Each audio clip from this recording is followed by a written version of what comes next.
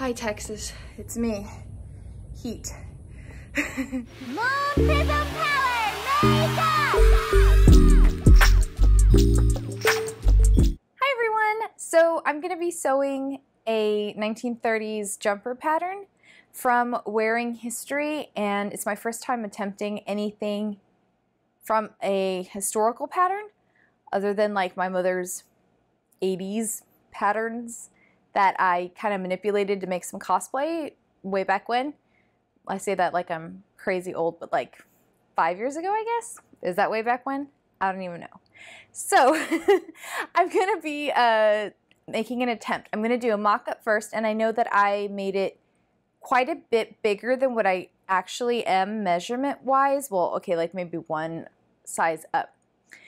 Only for the fact that I've never made anything from a historical pattern before, and I can always size down when I recut the pattern, but adding to the pattern, especially since you print it and it's like on grid and you tape it all together, I'm not about that life. So I'd rather cut it bigger initially and then have to size it down. So I made it a little bit bigger. So we're gonna see what it looks like, and I'm going to start off with a mock-up, which I hate doing. It's like against my better nature, but my better nature also says, girl, you need to do that. Here is the jumper that I'm going to be making. I'm not going to do the blouse because I have blouses that are close enough, and I really just want the jumper. So I'm going to make this. It is a late 1930s sewing pattern from Wearing History. I'm really, really excited about it. Very important to make a mock-up. Yeah, I agree. I'm going to do it, even though I hate doing it. You suggested it, I will do it. So here's how it looks like. I'm not sure if I'm going to put the rickrack or the binding or the bias looking detail here. I think I bought some. I don't know. I'll see how it is. I really like how like the belt part is pretty structured, and it just looks really nice. And I love pinafore looking jumper things, so I'm going to do it. I love the 1930s length that things were, and because it's like a mid-calf, but on me, since I'm 5'2", it always goes a little bit shorter. A little bit longer, I mean to say. So I'm really excited about it, and I don't know if I needed to lengthen or shorten anything. I don't want to even mess with that to start off with.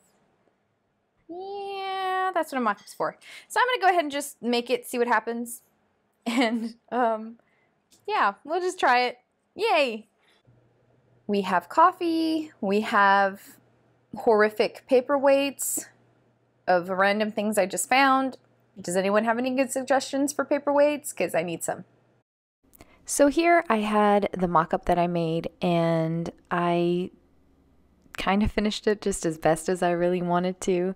I actually didn't sew the bottom piece. You see it's just kind of pinned together where it needs to be.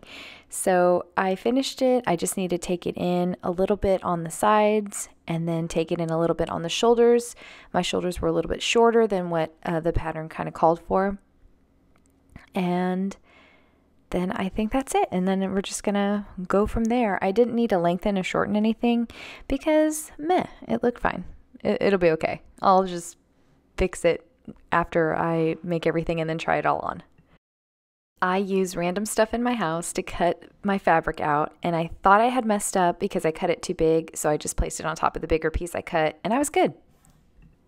Here you ease the shoulders in order to, I don't know what easing does, but you do it.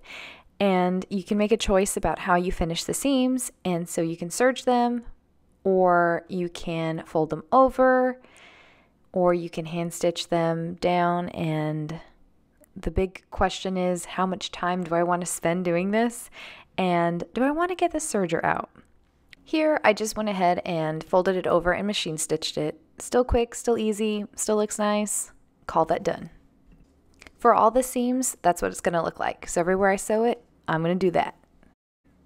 This is the front of the pinafore where the buttons are going to be and where it buttons together, and you blind stitch it in.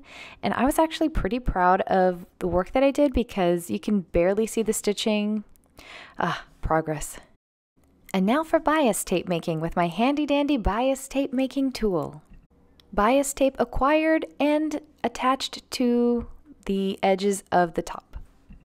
My top is completed. I'm so proud of it. Don't mind the mess of pattern and fabric in the back and basting thread. It's ugly back there. But it is done. I just got to make buttonholes. Practice buttonhole, very important.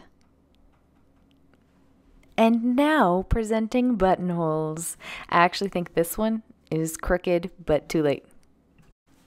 On the belt, I've attached the bias tape with the belt piece thing that's going to get attached to the top, and then the bottom of the belt piece thing is going to get attached to the skirt.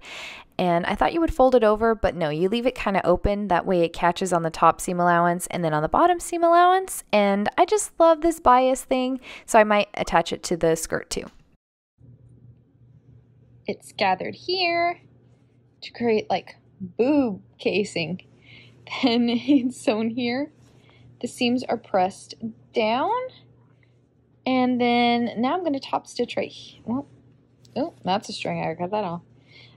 To top stitch right there to hold those seams down.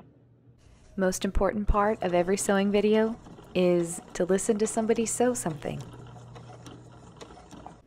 The skirt is all sewn together. I'm in the last steps of everything. I got to attach the skirt to the top belt situation, hem the bottom, put bias tape on the bottom, and then of course the side placket, and then I'm done.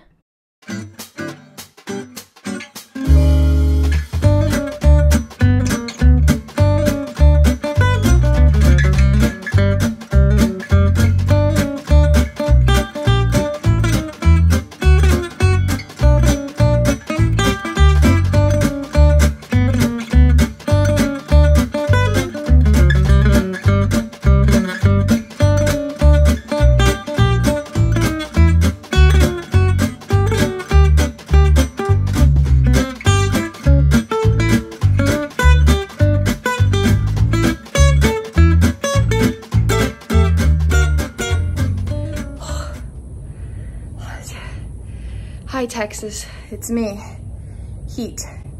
I think if I wasn't wearing this long of a shirt, and maybe if the wind was blowing a little bit more, I wouldn't feel like hot death. But my dress looks good, so if you look at me from afar and don't see the beading sweat, you'll be like, wow, she's put together. And then you talk to me and you're like, she ain't put together no more. So, but that's okay.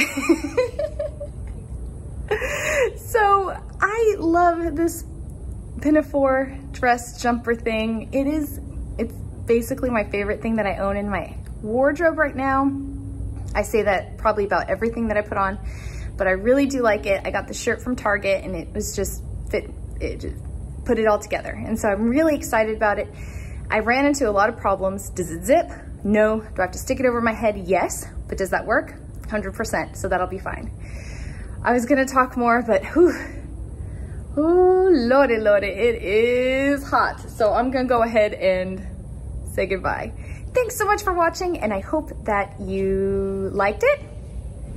I'll work on it, the format, and kind of figure it out, but I love to sew, and so if I could just have the ability to like sew something and show it, that would be absolutely wonderful. And we found this really nice area where we can film, and that also makes it really nice. So thanks so much. I'm gonna go and dab my sweat off. Have a good day.